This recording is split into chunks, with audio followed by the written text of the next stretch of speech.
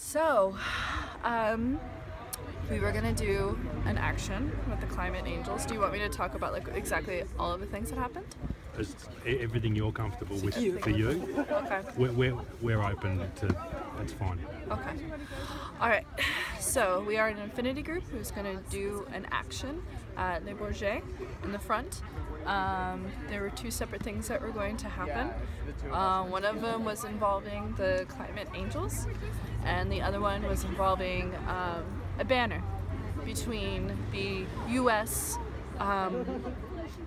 Marker in the front of the Bourget and the Saudi Arabian marker in front of the Bourget to make the link between the two countries, Saudi Arabia and the U.S., being one of the most problematic presences in the climate summit thus far, drawing attention to the militarism of both of those countries, the military-industrial complex, and how they are fueling climate change and their dependency on fossil fuels, and also how they silence other countries in this COP, in these climate negotiations.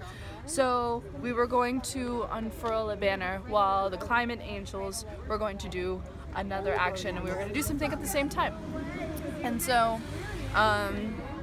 we prepared for it, and I think they found us through cameras on public transportation in subways, and as soon as we boarded the shuttle from our last train station to get to Le Bourget, they surrounded the buses in the middle of traffic, pulled the buses over, held up everybody, made everybody get off, and held some people off, and some people were able to go back on.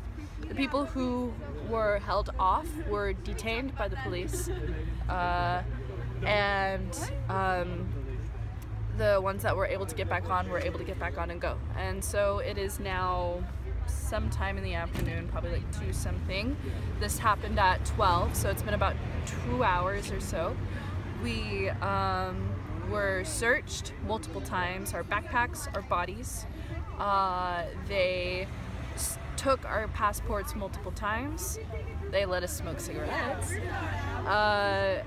And we were boarded onto paddy wagons or big vans. Some of them were separated by lockers. I was in a van that was separated by lockers, so I was not able to stand up. I was not able to see the people who I was arrested with. And sorry, you were in a locker? I was in a locker. So inside of the paddy wagon, inside of the van, there were compartments, metal compartments that we were all in. And in those compartments, there was only enough room to sit like this. And there was a mesh right here so we could turn and look, but we couldn't see each other. We were completely separated from each other. So during that time, I was by the window. We did a head count. I tried to look to see where we were going, because here in Paris there are documents of the police taking us to unmarked detention centers and keeping us there. So we had 8 people go on, and we all come back to this place, which is the Hotel de Police, which I think is very ironic. And we were what's called under control. We got there, we probably waited about 45 minutes outside or underneath the covering, and they pulled us in one by one. We were able to go to the bathroom if we needed to. We were able to eat our snacks that were in our packs. They didn't take anything away besides our passports. Once they scanned and verified our IDs, which is what that process is called, verifying IDs, they let us all go again. It was pretty easygoing. It was one of the more harmless times I have been detained by the police.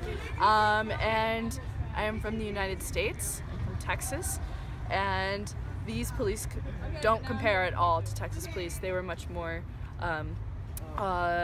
much more understanding about things, and some of them even thanked the people who were here because they wanted to recognize our cause and why we're doing it.